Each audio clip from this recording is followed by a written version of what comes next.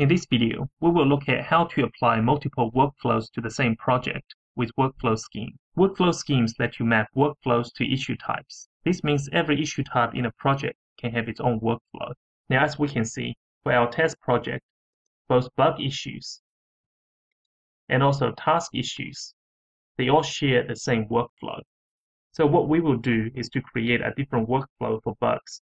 So they need to go through an extra testing step, while tasks can stay the same. Now the first thing we have to do is to go to workflows and create a new bug workflow.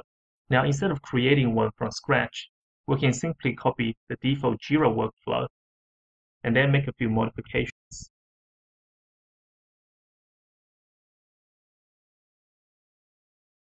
Now the first change is to remove some of the transitions going from open and in progress to resolved and closed, so that the issue would have to go through the proper process.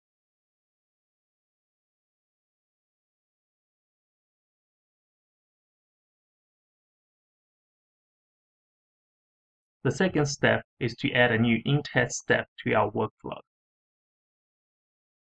and then add a new transition going from in progress to in test.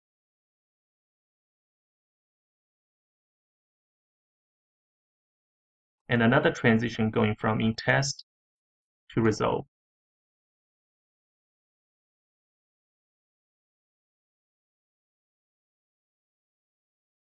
Now that we have created our new workflow, the next step is to go to workflow schemes and then click on add workflow scheme to create our new bug task workflow scheme. Now once we have created our new workflow scheme, we can start assigning workflows to issue types. So we click on add workflow, add existing, select our new bug workflow, and then select the bug issue type. Now when assigning workflows to issue types, there's a all unassigned issue types option, which represent all issue types that do not have specific workflow assignment. In this case, we will assign all issue types that are not bug to the task workflow. So now, as you can see, for bug issues, the bug workflow will be applied, and for all other issue types, the task workflow will be applied.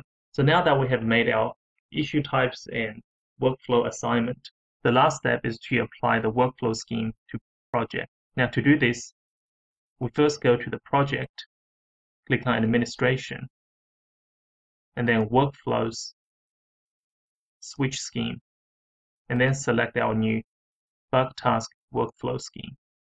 Now when changing workflow scheme, JIRA will run a quick compare of the current workflows and the new workflows. And if it finds any missing statuses, in this case, the in backlog status is missing for the bug workflow, we can map any issues that are currently in the in backlog status to a new status that exists in the bug workflow. So in this case, we will change that to the open status. Now once the change is completed, we can go back and we can see for bug issues, we're now using our new bug workflow where we have this new in test step. And for tasks, we can see we are still using the old task workflow. Now before we finish, the last thing we will look at is that JIRA also allows us to directly assign workflows to issue types from within the project, and will automatically create a workflow scheme if there isn't one. All you have to do is to click on add workflow, add existing, select the workflow you want, and then select the issue type you want to assign it to. And there, we have just assigned the default JIRA workflow to the test case issue type.